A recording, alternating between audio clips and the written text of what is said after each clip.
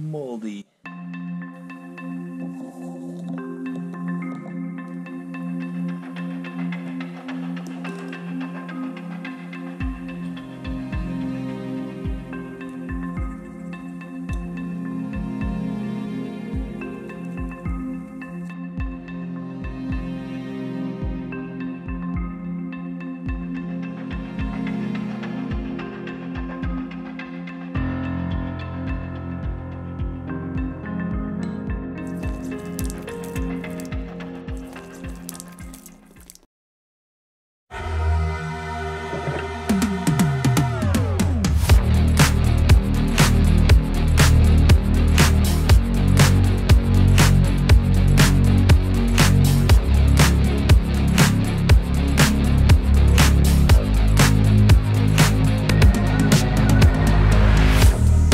The Transformers have been an incredibly successful toy line. There are lots of reasons why the brand has been so popular. There are movies and TV shows, comic books, catchy advertising, surprisingly deep and engaging lore for fans to explore, and they are a product of the 80s. I would argue that the biggest reason for their success, their most compelling feature, is also the most self-evident. It's in the name. They transform. Even as the brand has reinvented itself a number of times, this integral feature of the brand has remained the same. That Transformers transform is also their most compelling feature for me. It's why I've continued to design and 3D print them for the last 5 years, despite how busy I've been. I've covered my design process a little bit before in my video on the transforming Windblade I did, and it's safe to say that transformation is the main focus of every step in that process.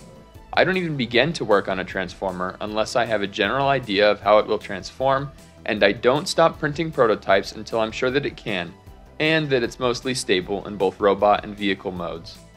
Transformers are their own little puzzles, and given how much time and energy it takes me to design one, I can only imagine the engineering skills that go into designing them for mass production, with much higher part counts, the way Hasbro and Takara do it. In the same way that my process for designing 3D printed Transformers engages me, I also find their process fascinating. Mass producing their products for general retail means that they have to take way more things into consideration. Release schedules, material properties, manufacturing processes, making new molds. They don't have the convenience of printing something slowly, but on demand, on a 3D printer that can make all of the different components. Everything must be accounted for, and everything has a cost. Cutting costs, mostly in non-intrusive ways, is so important to them that it has even become one of the most enduring parts of the brand, present since the very beginning of the franchise. One of the most expensive parts of producing a Transformer is making a new mold for all of its parts. To squeeze the most value from a mold, some genius had the idea that you can make different Transformers from the same mold. This leads to big savings for Hasbro and Takara and a greater selection of toys and characters for the Transformers brand.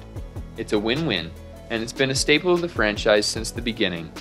There are so many ways to cleverly get more from a mold, from retools or remolds, redecos, gang molding, and reissues, but for the sake of this video, I won't get too technical. Starscream and the Seekers, Optimus and Nemesis Prime, Soundwave and Sound Blaster, and, most importantly to me, Ratchet and Ironhide are all products of clever mold reuse. This means that they share a body type. If I design one, then I've basically designed the other. Unlike Hasbro and Takara, my most valuable resource is time, not expensive molds, but I still benefit from their shared body type by saving valuable design time. Luckily for me, this project wasn't just a BOGO deal, but this was a buy one get two deal, since I've already designed a van transformer, Combitron. I started there and then worked on adapting the Volkswagen Combi into a Nissan Vanette, reworking the robot mode and making some slight adaptations to the transformation, including compliant locking joints for better stability and retracting side skirts to clean up the robot mode. I also designed some sweet weapons. For Ratchet, an arm blaster reminiscent of his G1 appearance. For Ironhide, a sweet drum mag fed grenade launcher. The blasters stow in the back for both Ratchet and Ironhide, and for Ironhide, the drum magazine transforms into a spare tire for vehicle mode. And yes, they are 5mm compatible. Accessories that integrate into transformation are a pet feature of mine, and I'm very excited how these turned out. Finally, a surprise! I've said before that I won't paint my Transformers. However, I've seen, thanks to others that have posted their makes, that they do look really, really good. I mean, check these out.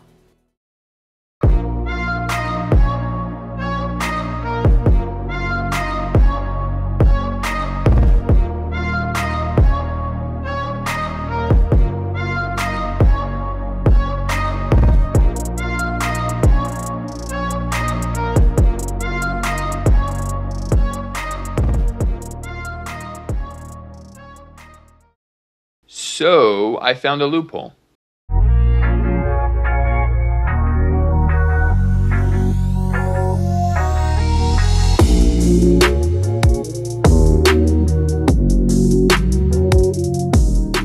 This is Autobot Mystery Machine, the iconic vehicle for the Mystery Incorporated gang, painted not by me, but by my lovely wife, Ior1. Now, on to the beauty shots.